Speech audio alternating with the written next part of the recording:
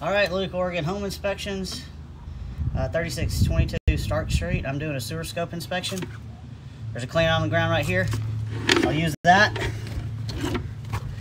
Did not do helium before I started this. This app just makes my voice sound real funny, so we'll have fun with that.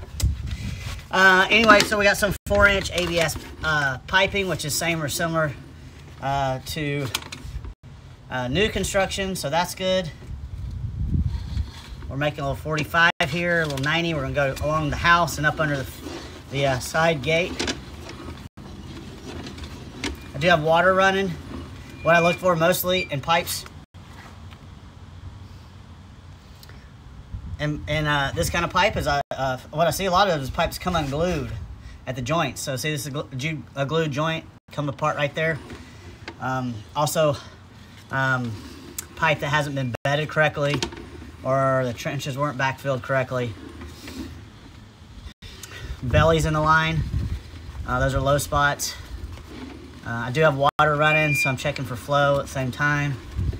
And then damage would be the other kind of common, just like offsets in the pipe, where two pipes like this, where they offset right there, where this green pipe would be taller, higher up at the bottom than the black pipe. That would cause damming and clogging, and that would be no good. This pipe, it's got a good slope. You can see the walls of it are scoured very well.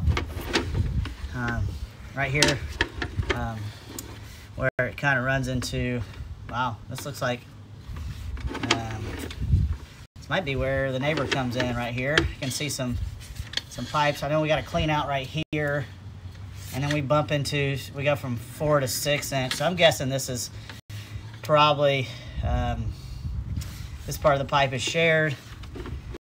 So we're in the sewer lateral still, where we leave the house underground. We're gonna go straight on to the road and see.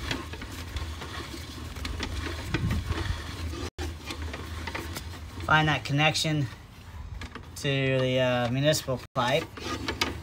Right now we're still in the lateral, and this looks like where we're gonna probably drop in right here, up under the rope. Yep. So you can see the old, yep, the city sewer line, the municipal pipe down there.